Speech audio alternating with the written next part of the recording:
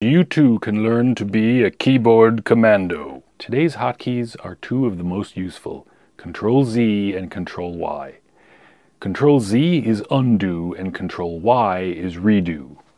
So here you are, and I do some stuff. I do some bold using my other shortcuts, and I do italics, Control-I. Okay, now what if I want to undo that? I just tap Control-Z, Control-Z, and if I want to redo it, I hit Control-Y, Control-Y.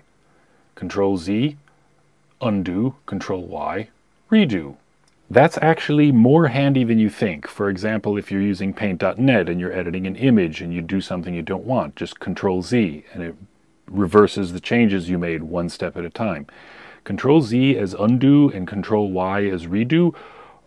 It's kind of like Control-B and Control-I, where they work in darn near everything, whether it's a website, an app running on your computer, whatever. Undo and redo are your best friends.